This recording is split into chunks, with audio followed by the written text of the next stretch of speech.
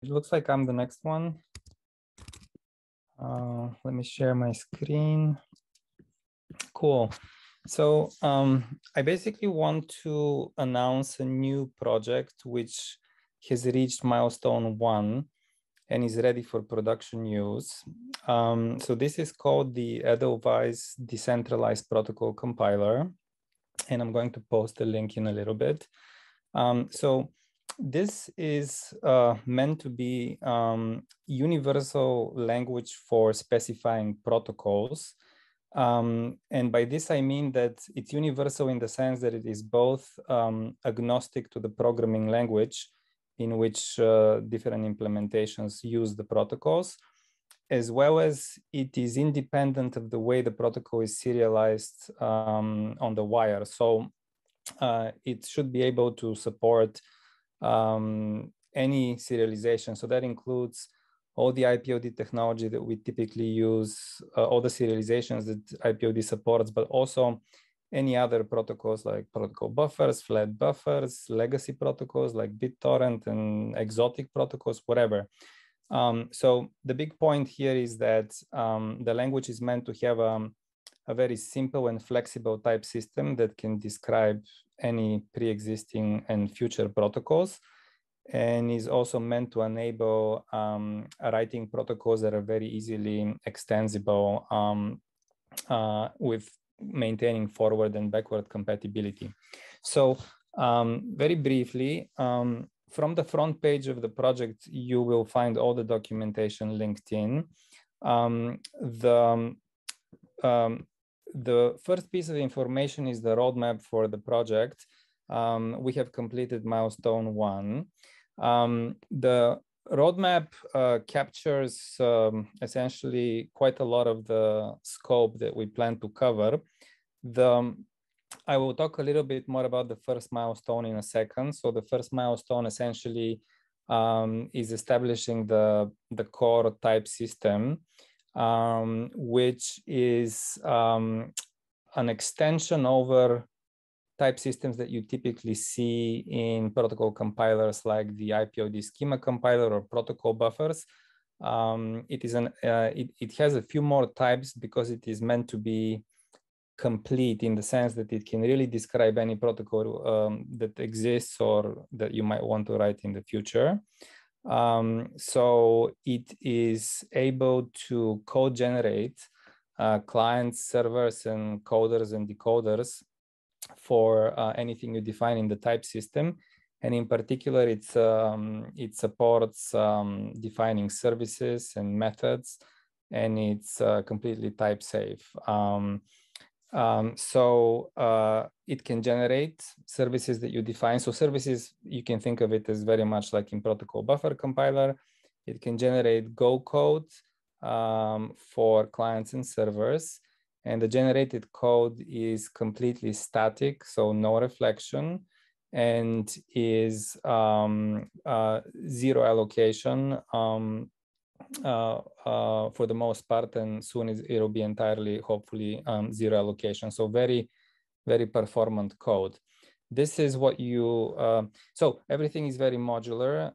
So the networking stacks that are generated, for instance, for services, you can plug in different backends.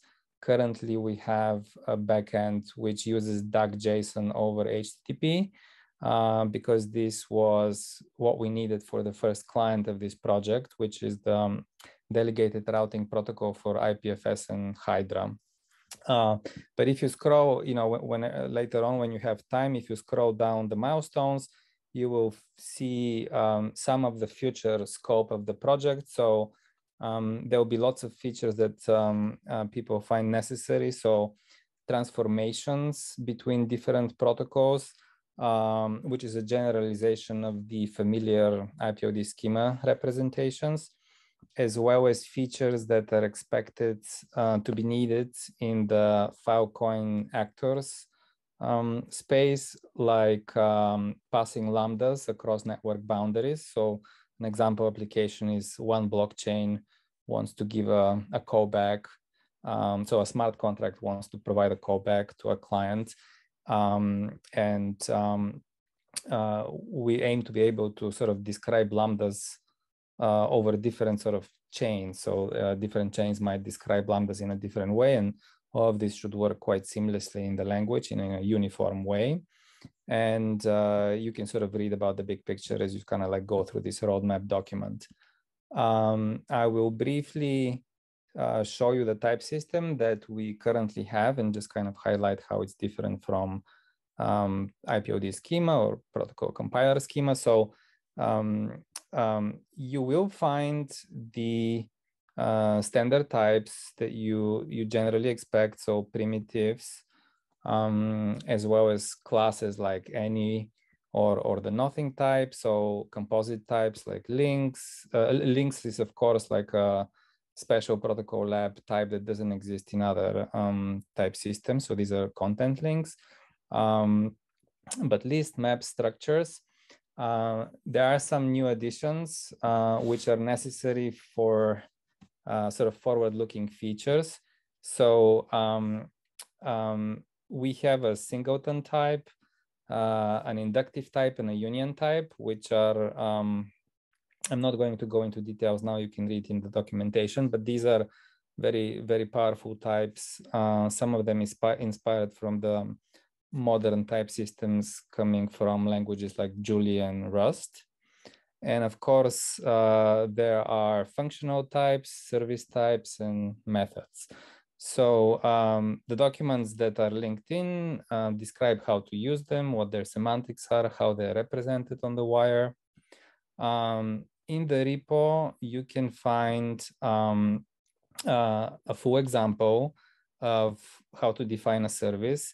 This example is defining like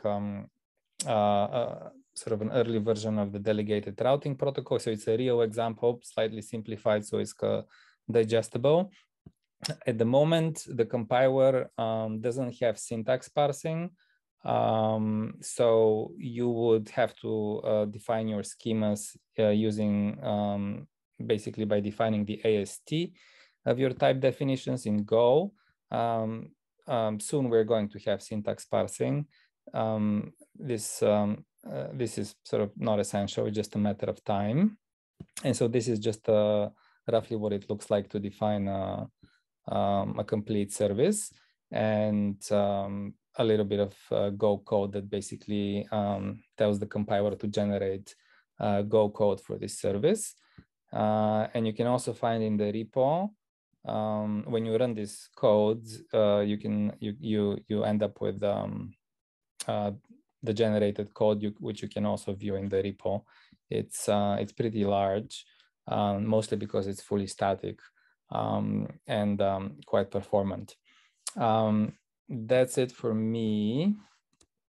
And I'm going to just send you a link in the chat in case you want to read more, and feel free to reach out if you want to use it, have questions. There is a channel in Discord in the IPFS sort of realm called Edelweiss Protocol Compiler. So you can ask questions there or submit issues in the GitHub repo. Cool. Thank you.